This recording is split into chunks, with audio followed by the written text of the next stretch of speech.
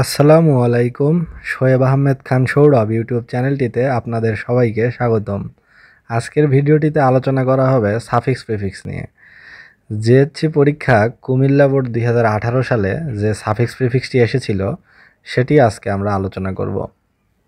এখানে প্রশ্ন নাম্বার 3 হচ্ছে কুমিল্লা বোর্ড 2018 সালে জেএসসি পরীক্ষায় এসেছিল। এই প্রশ্নটি আজকে আমরা উত্তর সহ আলোচনা করব। Humayun Ahmed was a dash novelist of our country. A number শূন্যস্থানের পাশে শব্দটি দেওয়া আছে ফেম। এই শব্দটি আমাদের পরিবর্তন করতে হবে এবং মিনিংফুল করতে হবে। তাহলে হুমায়ুন আহমেদ ওয়াজ a famous noblest of our country. Humayun Ahmed আমাদের দেশের একজন বিখ্যাত ঔপন্যাসিক। এখানে হবে ফেমাস, কারণ এর পরে যে শব্দটি আছে এটি আছে নোভেলিস্ট। তো নোভেলিস্ট যে নাউনটি আছে এই নাউনকে মডিফাই করবে, এর আগে যে শব্দটি বসবে এটি বসবে একটি অ্যাডজেক্টিভ। এই জন্য হলো ফেমাস নোভেলিস্ট, অর্থাৎ একজন বিখ্যাত ঔপন্যাসিক। His novels gained a huge dash. B নাম্বারের শূন্যস্থানের পাশে যে শব্দটি দেওয়া আছে সেটি দেওয়া আছে পপুলার। এই শব্দটি হবে his novels gained a huge popularity. অর্জন করেছিল বিপুল জনপ্রিয়তা। এখানে হিউজটা হচ্ছে অ্যাডজেক্টিভ এবং হিউজের পরে যে শব্দটি বসবে ওটি বসবে নাউন, এবং পপুলারের নাউন হচ্ছে popularity. The main dash of his novels was the treatment of dash and sense of humour.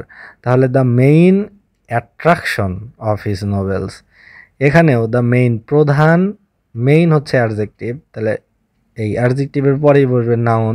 তাহলে the main attraction of his novels, তার উপন্যাসের মূল আকর্ষণ ছিল was the treatment of dash and sense of humour. তাহলে was the treatment of psychology and sense of humour. তো এখানে আছে অফ, এবং অফের পরে যে গ্যাপটি আছে ওখানে একটি নাউন বসবে, এই জন্য was the treatment of psychology and sense of humour. এবং আমরা জানি অ্যান্ডের দুপাশে সমান সমান হয়, তো অ্যান্ডের পরে যে সেন্স অফ হিউমার যে নাউন অংশটি আছে এবং এর আগেও যেটি বসবে সেই জায়গাটিও নাউনই হবে, এই জন্য was the treatment of psychology and sense of humour.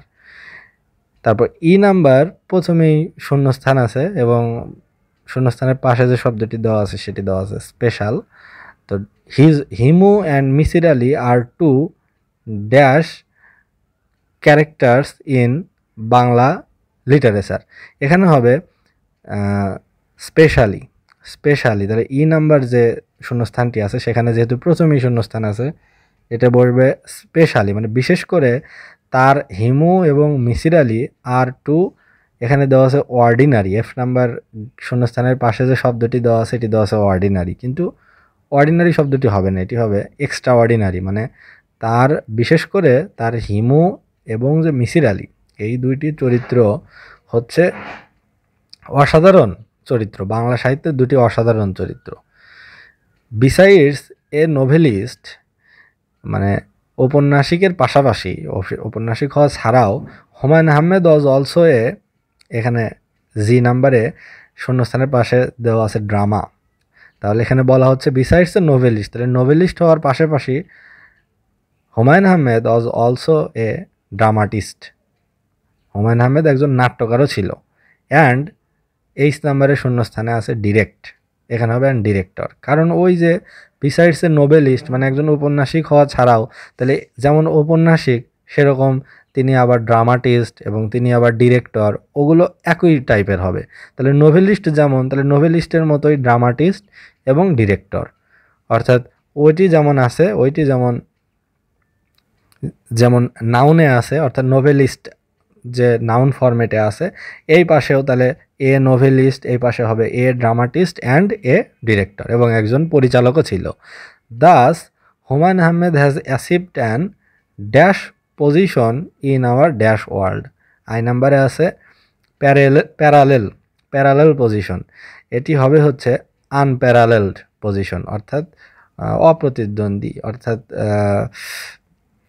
মানে অপ্রতিদ্বন্দ্বী অর্থাৎ কারোর সাথে মিল নেই, একটি ব্যতিক্রমধর্মী অন্যরকম একটি অবস্থান, সেজন্য এখানে বসবে।